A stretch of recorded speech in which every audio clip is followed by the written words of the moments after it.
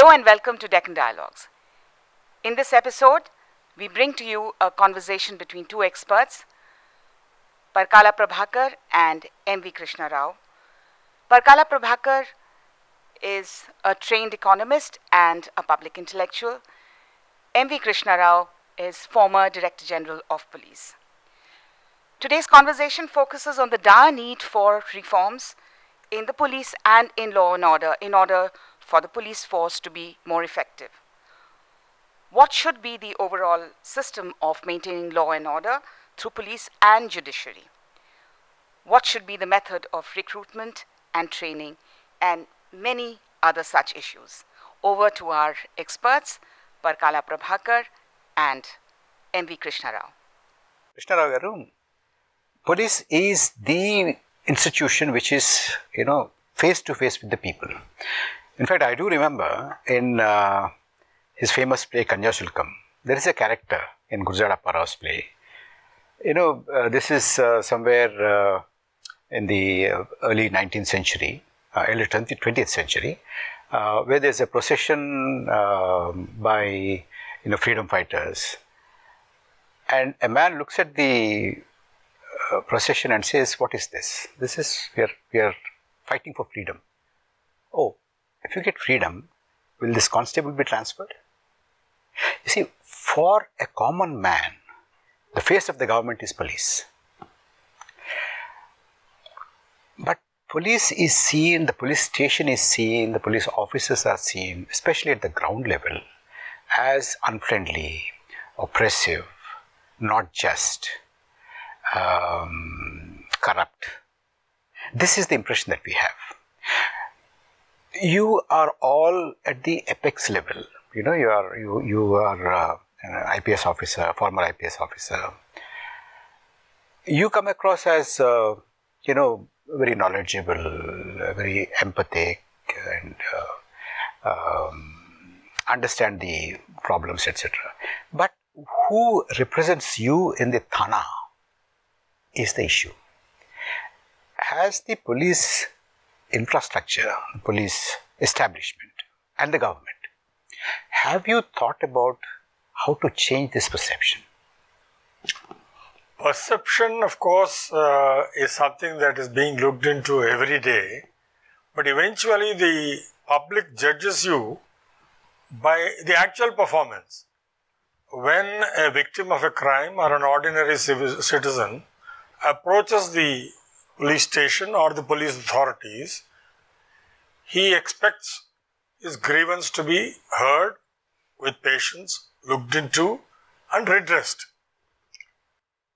Very often, the disappointment for him comes in the final outcome, especially if on the other side his adversary happens to be politically somewhat connected. I am not suggesting that every issue that is taken to the police station is indeed political, it has political overtones or connections. However, over the last 75 years, what happened was that the power to control police was merely replaced by the elected government, ruling party, which consists of people who firmly believe that the winner takes all. Once you have come to occupy the chair of the ruling party, the chief minister and his cabinet, and every MLA, etc., they say that our writ should run. The law should be so interpreted that our interests are protected. So, where there is an intervention by an MLA or a politically powerful person, justice is done within 2 minutes, no problem at all. But where it is a common man, very low priority is given. And if he is pitted against a politically strong opponent, then justice is simply denied to him. This is probably because our society does not believe in the rule of law and equality before law. They genuinely believe that when they are in the ruling party, they have to be perceived as masters and the police department should convert itself. It's supposed to be a bunch of public servants, but convert itself into the domestic servants of the ruling party. So that's a very strong statement. When I look at the police station, first thing that comes to my mind is most of them are ill-equipped. They're not supplied properly. I know instances where, a petitioner goes to a police station and seeks justice, seeks redressal, and the station house officer or writer or somebody would tell this person to fetch stationery, fetch, whatever small needs, which means that the station is not provided well. That's one. The second thing is, I feel as a citizen, when I look at it, is that the police personnel at the ground level, I'm not talking about the covenanted services, but at the ground level, are not adequately trained in responding to in policing. Yes, in policing, their skill set is pretty low, including their physical fitness.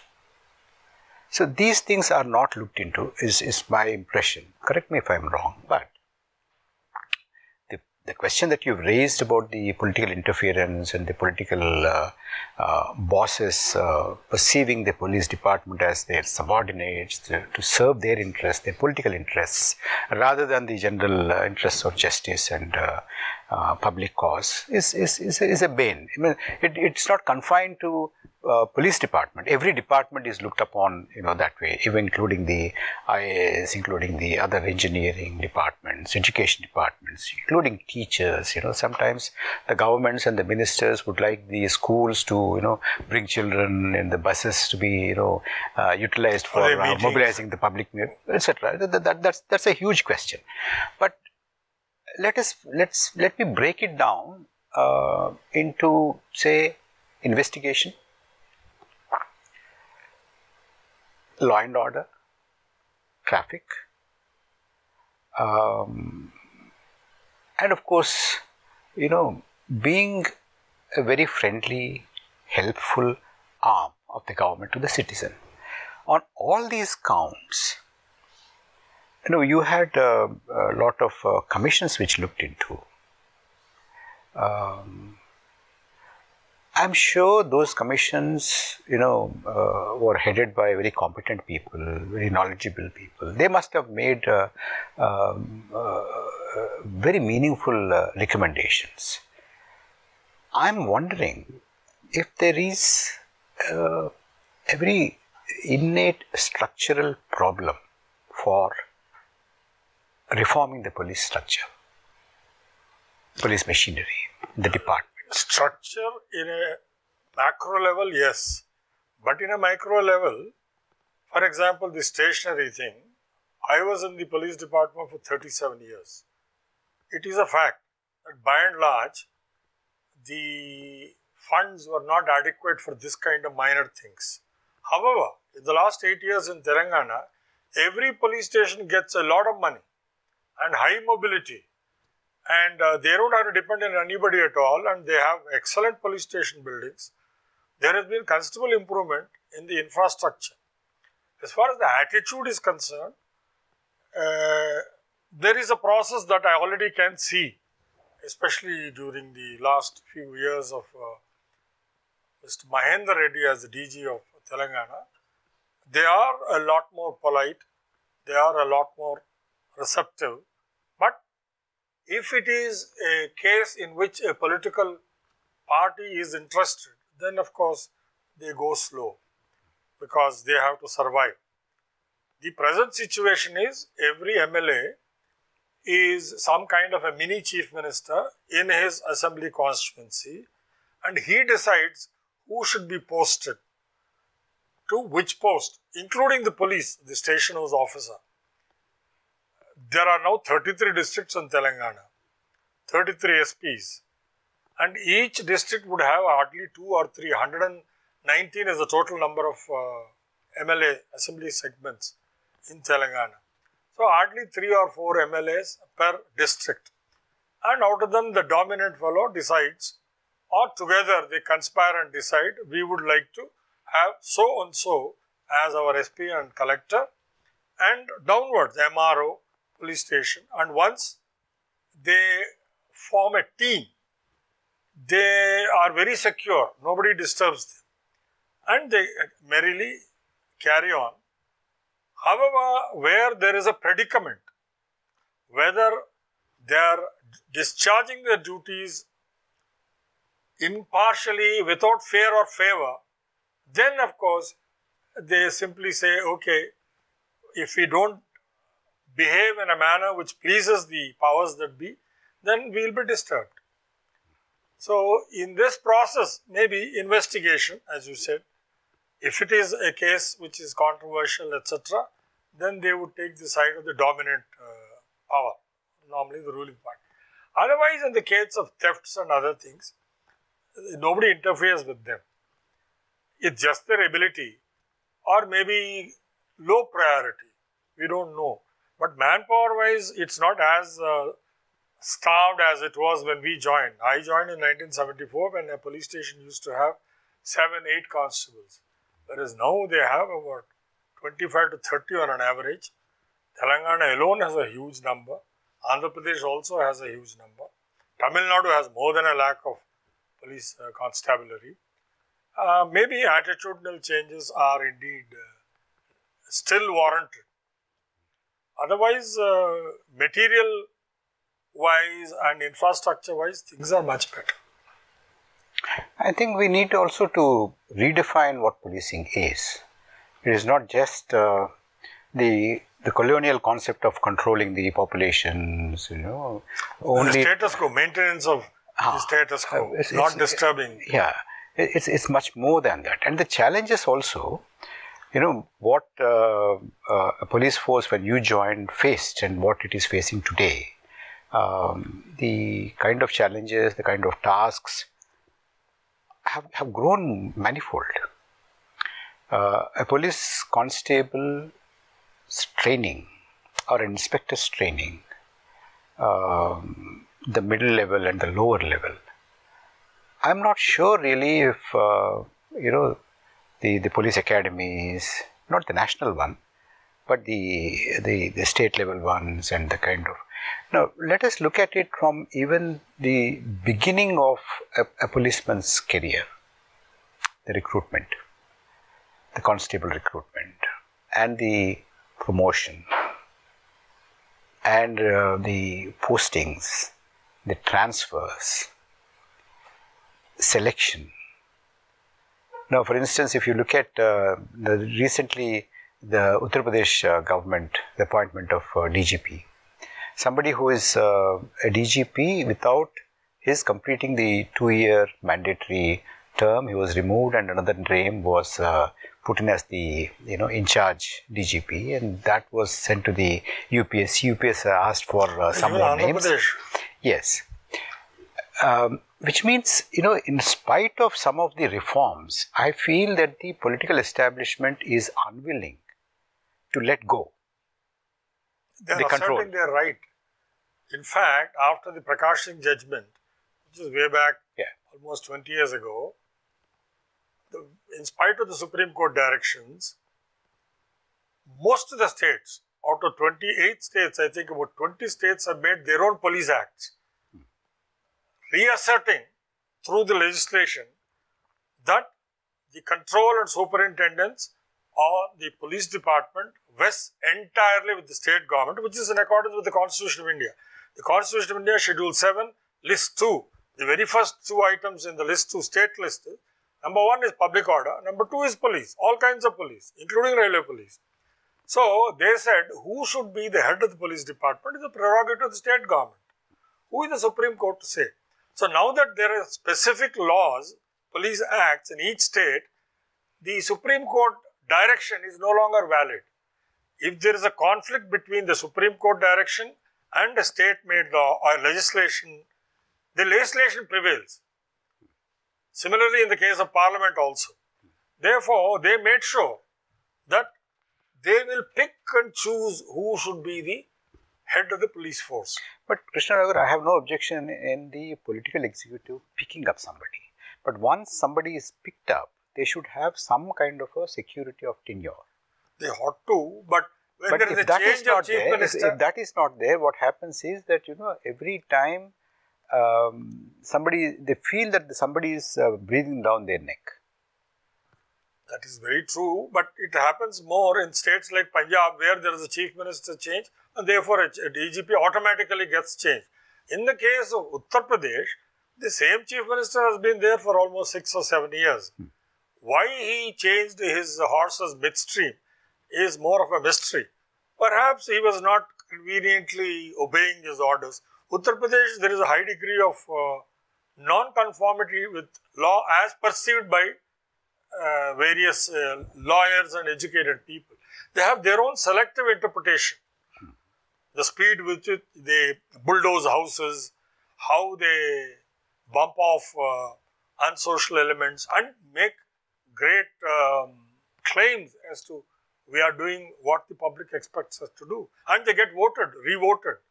So yeah, and officers who do this kind of encounters, they are looked upon as heroes. yeah. In fact, there are some cinemas also which project them as great people because they are perceived as people who will get quick results.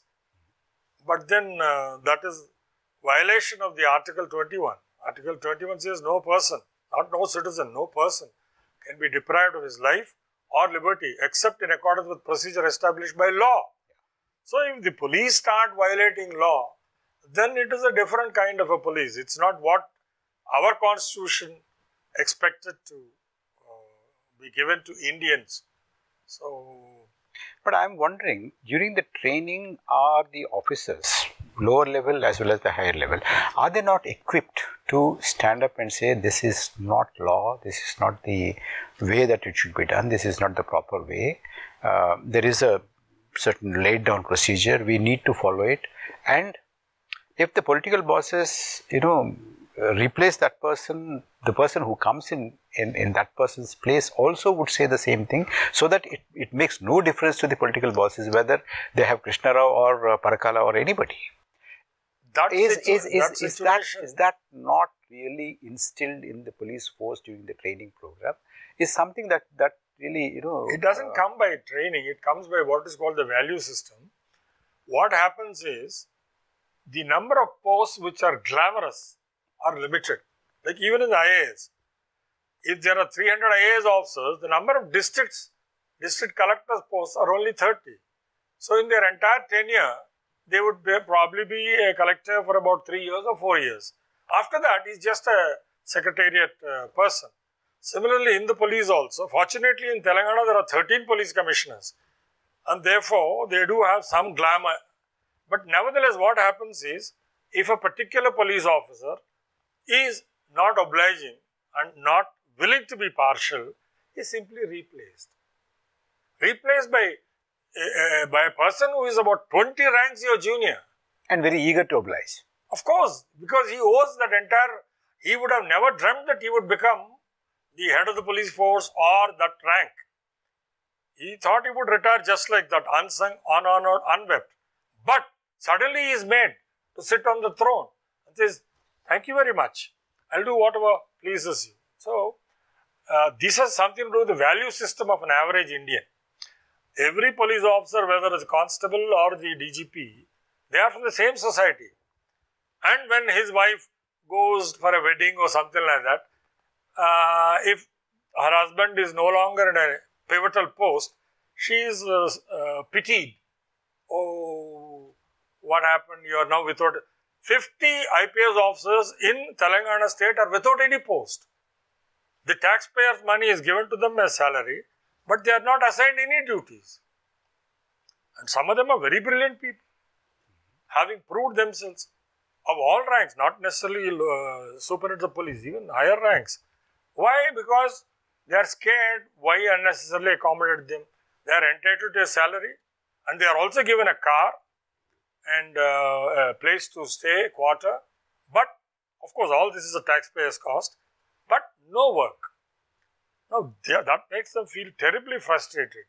Why am I in this Indian police service if I have no job to do? Not even a single case is entrusted to them. So, that is how they are able to break the will of a determined police officer. So, ultimately everybody will fall in line. And they make sure that the number of police officers available are far in excess of the need. Haven't we thought about these questions and tried to bring in reforms, recommendations? Yeah, but who ultimately has to do it? It's the government, either at the center or no. But you see, if there are recommendations, if there are people who have applied their mind to this, there will definitely be a lot of pressure from the society because you see, the society on the whole is not very satisfied with the policing system that we have today. If I get some sort of a favor from the police department, I might be happy, but then more often than not, I won't get that kind of treatment from the police. Most of the common persons. No, but let me quote the rape case in which the alleged rapists were shot dead. Even the Supreme Court appointed National Human Rights Committee also found that it is actually cold-blooded murder. For having done that cold-blooded murder, the then Police Commissioner of Hyderabad and several others were garlanded and hailed as heroes. So what does public want? Public wants quick justice, which is not possible under the present criminal justice system. Everything takes time. Even Supreme Court takes years to decide. And that also depends on who the CJI is. Some cases don't come up at all. So in this process, the public wants quick results, and it's not possible if you go as per law. And therefore, these shortcuts, cutting corners have become fashionable. But eventually they have to pay a price. A large number of people during the Khalistan movement in Punjab, the superintendents of police who did this kind of encounters, as well as the terrorists, were in the same jail. Yeah. And it so happens the terrorists outnumber the superintendent of police, and so there was one fellow who was slapped repeatedly and he committed suicide. And neither KPS Gill nor anybody else could save them. So ultimately the society has to come to grips with the huge load of cases in the courts. Normally in England, if an offence is committed, within a week they file the charge sheet and the case is tried and either acquitted or punished within another 1 week. Yeah, it's a few Here, weeks. murder cases of 2010 are still undergoing trial. So, the public won't get... So the policing system and its reform is very closely related to the criminal justice system. Very much. It's just a part. And the adjudication. Yeah. Because ultimately, the deterrence comes from the probability of getting punished. Supposing there is somebody who sees a beautiful girl and he wants to rape. But if he is certain that he is likely to be caught, and with this DNA fingerprinting and all these scientific evidence, And the CCTV cameras everywhere. and it's very easy to connect the perpetrator of the crime and the victim of the crime. So if he feels that yes, in all probability I will be caught, and these days the sentences are very long, life or even death if it's a child. So if that probability is high, he will hesitate. But right now they know that nothing happens. Every case takes long years. So unless we remedy and improve the whole criminal justice system, including prosecution, right now we have very incompetent prosecutors. And the conviction rate is very low. Because the job of the court is to just decide a small issue. Does it also reflect? I mean, I feel that it reflects on the competence of the police system and the police officers to frame the case. Yeah, I think it's very loosely framed under wrong sections sometimes. I think they're ill-trained and ill-equipped to even frame it properly. That's not the case. What happens is, if I am asked as to whether on the evening of 13th of January in 2002, I saw X beating Y at 6 in the evening, and to recollect, because courts give a lot of importance on the evidence given by direct witnesses, eyewitnesses. If I am able to convince the court that what I saw is indeed now reflected in my statement before the court under oath, then there is a chance of conviction. But if a doubt is introduced by the defense counsel in my version, then he is acquitted. So it's difficult for people to have to adduce credible and reliable evidence after 2 decades. If this is done in a short gap, within a few months, then perhaps we will have a higher rate of conviction. I think, Krishna Rao, I think you're not prepared to take take the blame onto the police department. There are some special cases like Rajiv Gandhi's case. Yeah. How did they manage to get a conviction? I think you're throwing the entire thing onto the general society, the political system, and see the system. Yeah. You can't tinker with only one department. Supposing you have a car and it has several parts. In that, only tinkering with the carburetor or something like that may not be sufficient. It has to be tuned. Everything has to be tuned. So my personal impression is attention has to be paid to every part.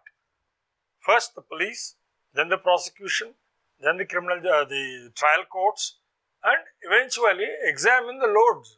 If necessary, we have to create more courts. There is no point in avoiding courts because we have 140 crore people. So the number of trial courts, I am not talking about Supreme Court or High Court, they don't do any trials. Trial court is where actually cases are tried. So that needs to be looked into. And whatever assistance is required, if that is done, if the speedy trial is possible, then slowly things will be coming into play or falling into How do we begin to think about some kind of a reform in the personnel, the training, the recruitment, and on-the-job training, postings, transfers? Postings are political, but as far as the investigative skills, etc., if the court has the patience to record where it has been compelled to disbelieve, then certainly every judgment is read and remedial action is taken.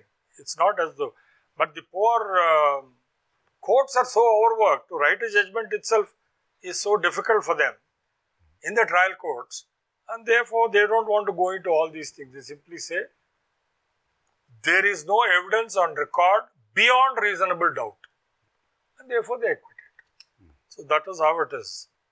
And in a trial court nowadays, if you go and see, if the case call work as it is called starts at about 10:30 till 1 o'clock, it will be calling of various cases. No witnesses examined. Yeah. After lunch only they start. They are just kept there and mark their presence and get out of it. So that is not how the court craft has to be managed. When the presiding officer is very fresh in his mind, he should directly settle down and examine the witnesses and record. This call work business should be computerized, or I don't know, maybe we should have a junior kind of a fellow who is not a judge to listen to all these things. Has so-and-so come? Has so-and-so come?